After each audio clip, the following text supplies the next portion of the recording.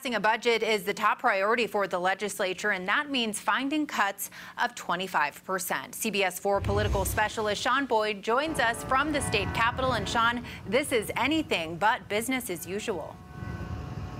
Yep, from the moment you step foot inside, Andrea, everyone, including lawmakers, must answer a series of health questions and have their temperature taken. If you pass, you get one of these wristbands. If you don't, they're going to discourage you from entering the building, but they're not preventing anyone from entering.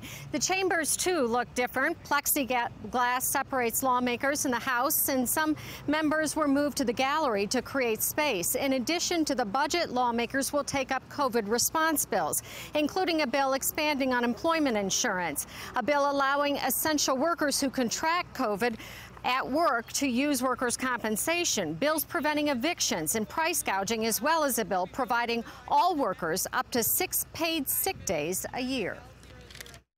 This is not, some huge thing like, like what we've been debating in the past. This is very narrowly focused. This is something that is essential, and in a way, this pandemic has shown that it's a gap in our Colorado law currently. So we certainly weren't included in the discussion in any new bills, and I think these are going to be controversial, and they actually go the opposite direction of where we should be going. These bills are going to have a chilling effect on a lot of businesses.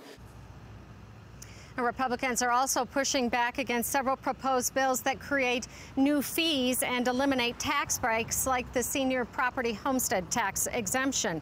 Many of those bills are aimed at balancing the budget. It will be introduced later today, and Democratic leadership is hoping to pass it out of the House on Saturday. It will then go to the Senate. Majority Leader Alec Garnett told me they are hoping to adjourn within 3 weeks.